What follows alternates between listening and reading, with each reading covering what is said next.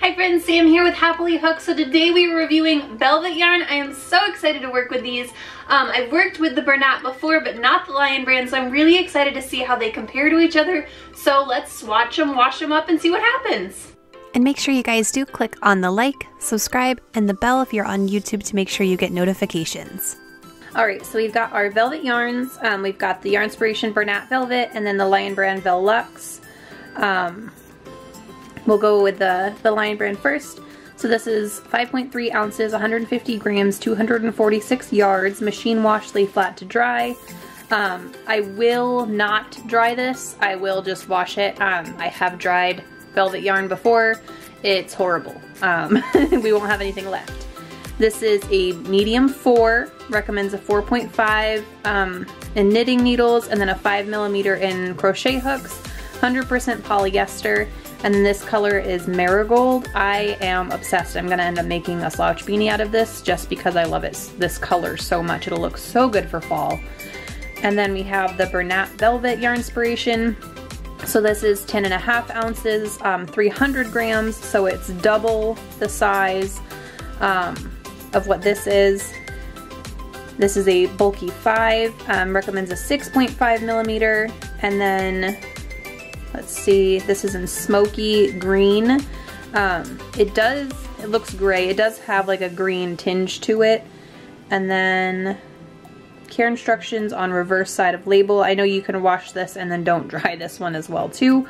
But yeah, so let's swatch them up and see. I'm using a H crochet hook for both of them. This is the one that I normally use when I'm working with the Bernat Velvet. I've used this one before for beanies and scrunchies and things like that. I haven't been able to get a hold of this one. This one is really soft too. They both feel the same soft wise. So we will see, since this one is a medium and this one is a bulky. I'm excited to see the difference.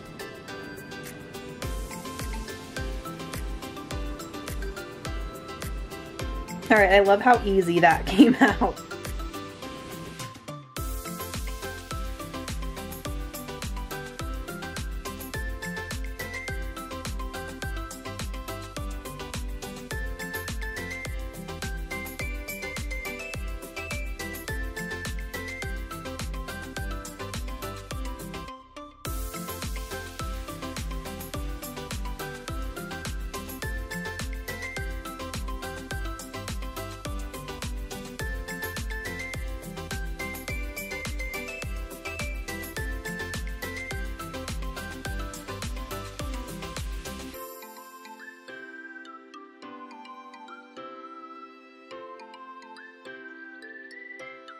Okay, so this is 10 stitches wide and then 2 rows.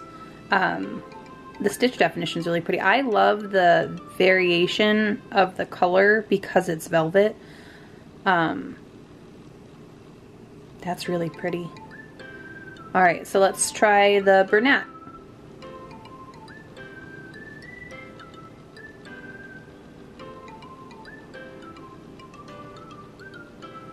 That wasn't so bad either.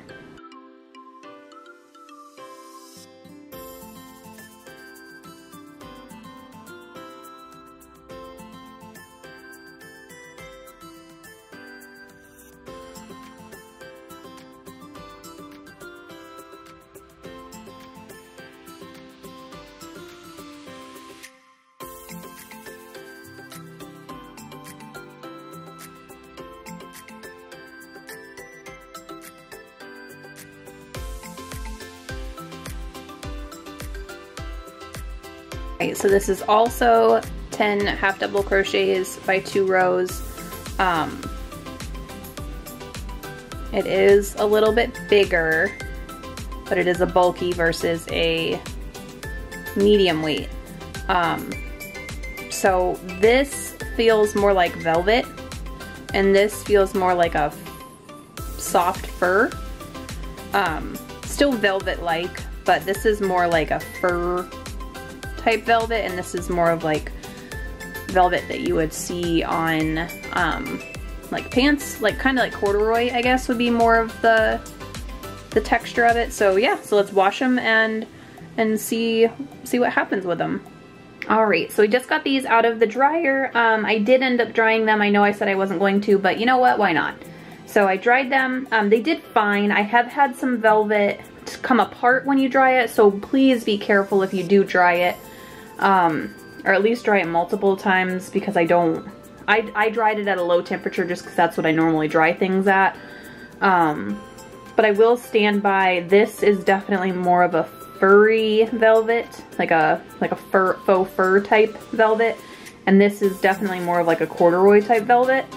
I love both of them. I think they both are beautiful, but that is that's my decision. That's what I've come up with. So I love both of them. I think they would both work well for all different types of projects, beanies, scrunchies, sweaters, whatever. They do stretch quite a bit, so I would watch that when you're making, if you make like a garment or something. But I mean, other than that, everything, they look really good. So yeah, let me know what you guys think in the comments below, and then let me know what yarn you want me to review next. All right, have a good day, guys. Bye.